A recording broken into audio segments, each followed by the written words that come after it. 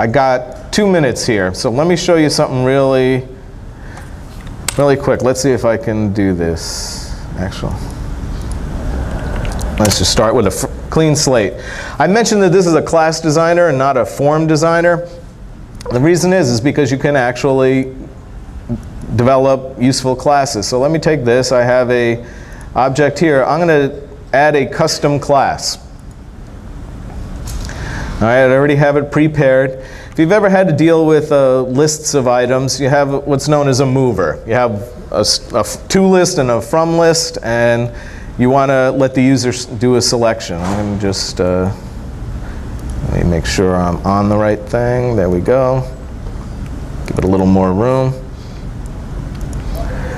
All right, and then what you have here is I can do something in the forms after init all. After init fires after the form itself is created. After init all fires after all its sub-objects are created. So I can just do this and say self.pnl mover, which is the name of it, .setList. And let's give it a list. I'm going to have prop in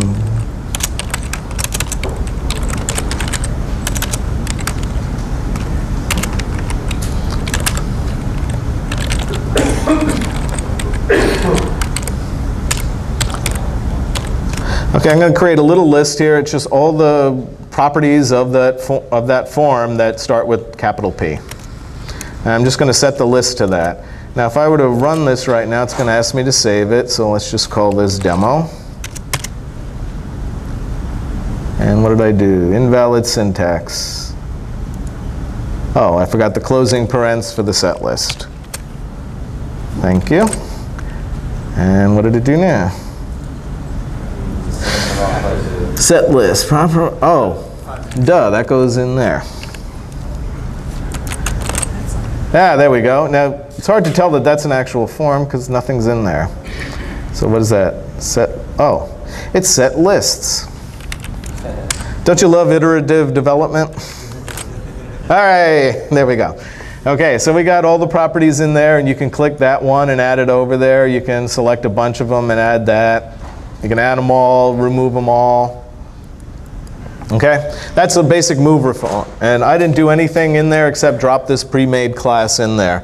Call a method to set the list. There's a get selection method that you can also use to get the results that the user selected. I could show you a lot more, but we're out of time. So if there are any questions, we've got microphones here. Anyone? Okay, use the microphone just so everyone else can hear you. One of my favorite controls in WX Python is the tree grid. Tree grid? Yes, it has a tree on the left with for each element in the tree at leaf nodes, there's a grid beside it. Do you have any such thing in Dabo? I know that there's the tree list control that sort of looks like a grid. Tree list is a precursor of tree grid. Okay, no, I haven't played with that one yet, but the thing is that we just take those base classes and we have our standard properties that we add in and then just have to wrap whatever particular methods there are. So there's no reason why we couldn't add it, we just haven't. Okay? How does this work with legacy code? We have a lot of WX Python built up and things like that.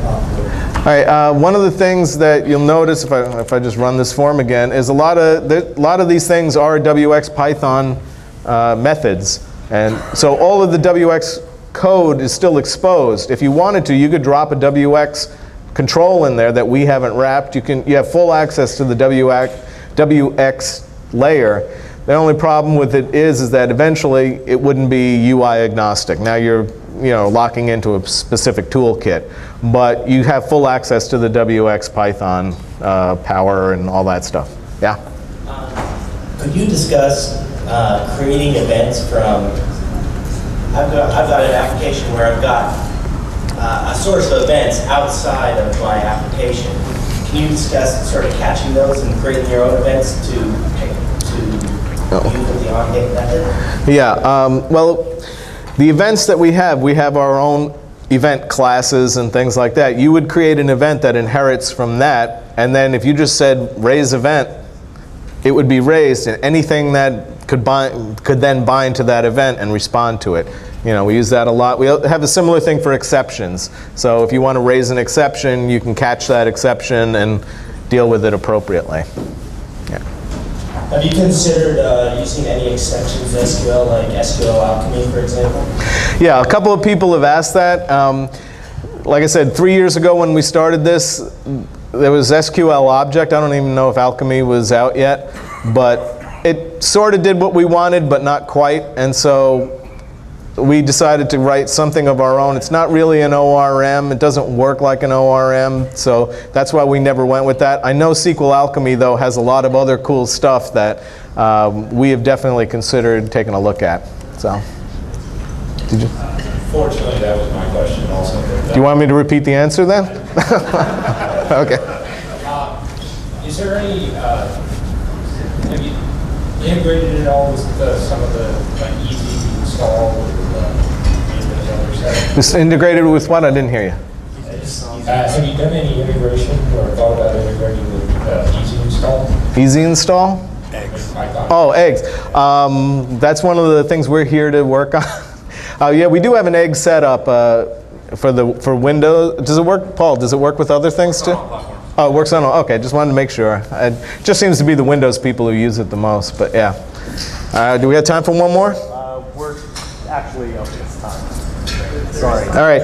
By the way, that's Paul right there. I'm Ed. Come grab me or him anytime if you have any other questions or anything. Thanks.